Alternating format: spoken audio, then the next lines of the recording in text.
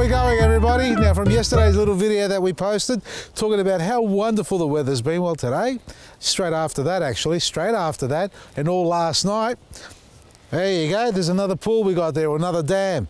We came out here and had a look at the citrus trees, just to give you an idea on how deep it is.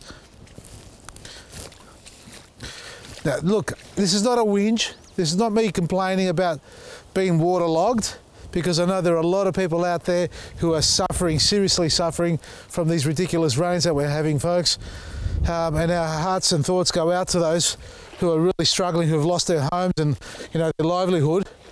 But this is all within about 5 hours, 6 hours. This is only one of many spots. And our topic is gardening, folks, so I'm going to stick it to that. I'm not going to go into the crazy world that we live in at the moment. Let's talk about this.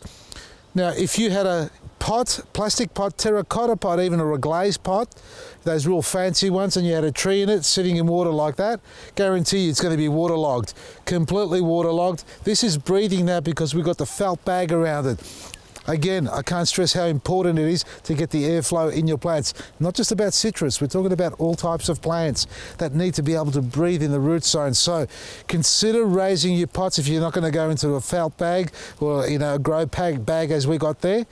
Get some bricks underneath it, make it look fancy, use some pot feet, whatever you need to use to get that airflow going through. And especially on those large pots, they've got only the one single hole most times, and it's never big enough and adequate enough for good drainage. It can clog up quite easily, even with pebbles underneath there. Soil will eventually seep through, so get it up, and that way you got the drainage, and it may just drip slowly out, but it's better than no drip at all and it becoming anaerobic, because that's when the bad stuff starts to happen.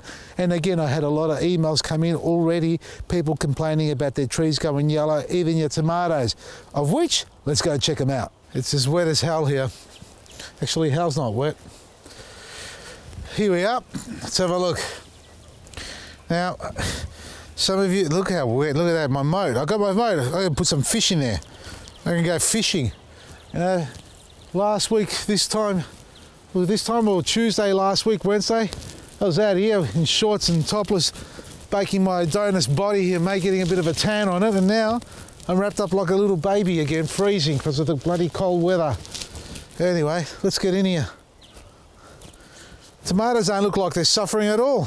Toof, toof, toof. We spit on them for good luck. That's a Greek thing. This is my tomato peg, folks, that I demonstrated to you, I think it was last week or something like that. And I haven't staked them up yet, and it's about time I did, because have a look at the size of these leaves. Even with the cold weather, caterpillars, snails, we put some snail bait down here to fix them up, but have a look at these. Look at the size of these beautiful leaves. Even with the crazy weather that we're having, this is really strong and healthy. I need to actually stake this up now. I can't leave it anymore. Now, this is a tomato peg, so you know we've got 3 strings on it for those who haven't seen it yet. All right, you stake it down to the base of the tomato, so you don't have to actually tie it to the trunk of the tomato plant. You don't have to worry about ring barking and choking the plant and pulling on it and all that sort of stuff. So it sits right next to the plant. For example, if I can get in here comfortably, just like that. Now, once you got it in the ground, at the top here, just loosen it, a single knot, so you can tension it. Keep it nice and taut, not too tight. You don't have to go really tight. That's all you need to do. And this is how we tie it. Simple through loop, and just pull it tight.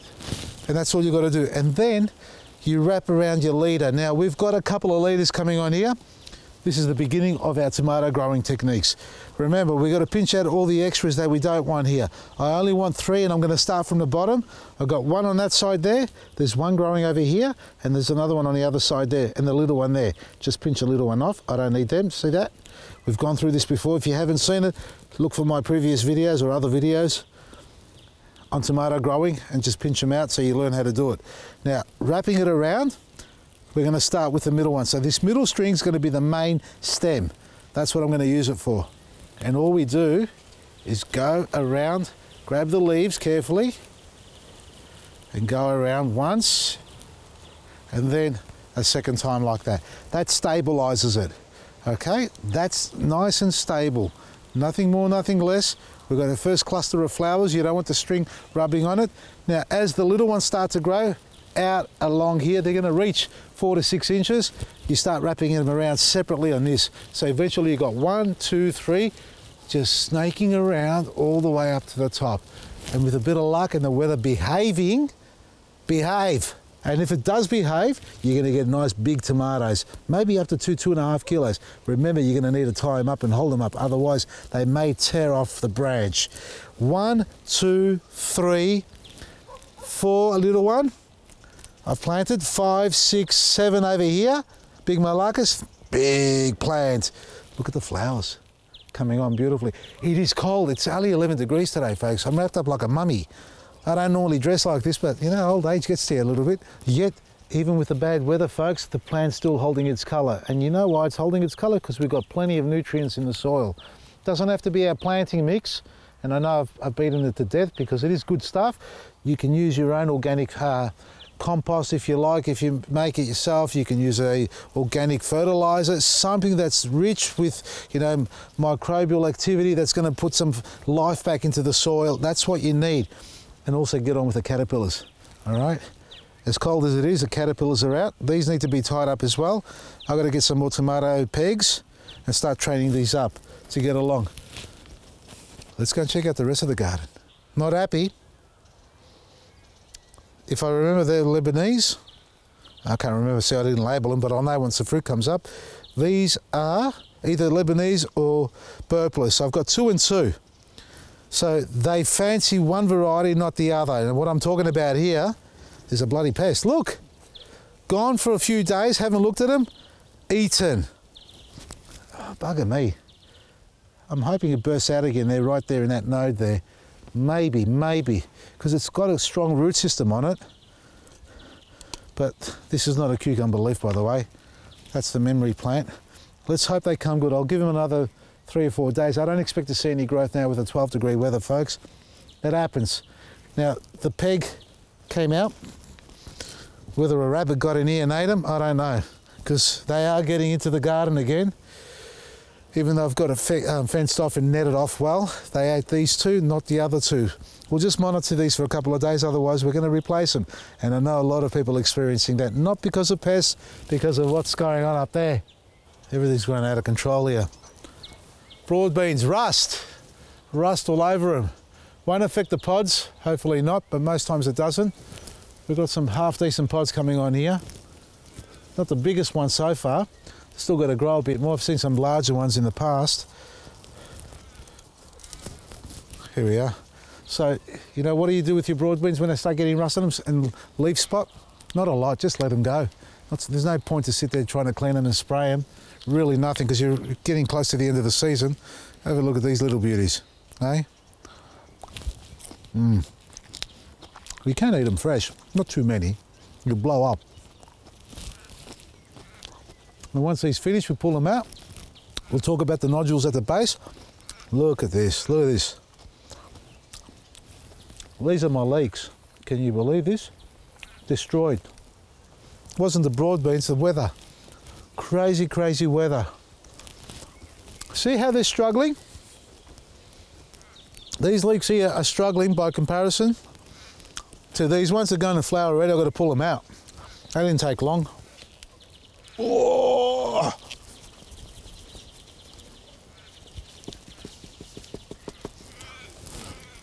You can get some giant elephant leeks at the stores, but mate, who knows what they're feeding them.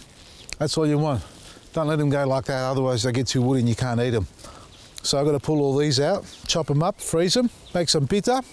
But these ones here, and I should have mentioned it, it's because they're competing against the broad beans. So we've got companion planting going on, probably the mulch as well, because there's probably a bit more alkaline here. They've been beaten to death because the weather and nutrient deficiency, or, you know, competition between the broad beans. And you can see how big the broad beans are. They're probably sucking the life out of it. Now look at the actual garlic plants. They're starting to get streaks in them. I'm going to come around here. Bit early for them to finish, and I better hurry up and finish because the clouds are rolling in again, folks. We're going to get bombarded. I might pull one out just as a trial to see how it's going.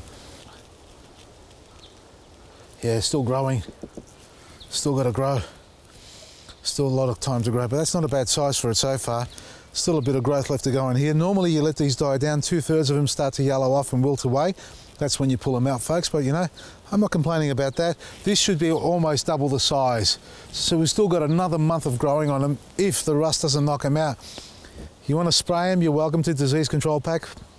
I'm not spraying them, but by comparison again, see here, we've got Ethiopian garlic in here going on, folks. These have been knocked over because of the broad beans. Have we got any heads on this? Oh, come on. Yeah, look, even though, look how much skinnier it is in the stalk, and you can see the size of the difference in the bulb head there too. Still not too bad. We've got plenty of broad beans on this side. Look at that, nice.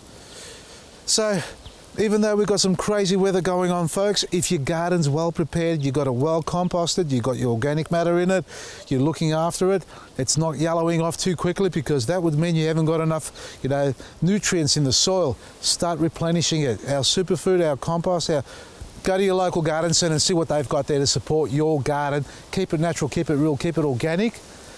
And I nearly forgot about this bed here. We've got beds everywhere, and I've only gone to 2 or 3 of them so far. They're coming along. Okay, this tomato's got to be tied up. Look at that, it's fallen over. That, one of these. That's George's big, have a look at the flowers on this. That's nuts. That's crazy. Okay, that's the end of the flower there. When you see something like that, folks, pinch it off. Get rid of it. That's going to do nothing for you. It's going to stop and slow down the production, the growth on it. So get rid of those little big, or those big sort of double flowers. They look quite weird. We've got shoots coming out of the bottom. So that there is just another cluster of flowers. Now that should continue to grow for you, as will these ones, and develop up. Now I'm going to frame these up with our tomato stakes, our tomato pegs, but I'm going to build a little frame over the top to show you how you can do it too if you haven't got a frame or structure where you can hang your strings down. It's real simple to do. We're not going to do it today. Stay tuned for that one coming up. In the meantime, check out our website, Vasili'sGarden.com. Everything you need every day, discounted prices. Real people, real gardens, real food. From me, Vasili Maresi.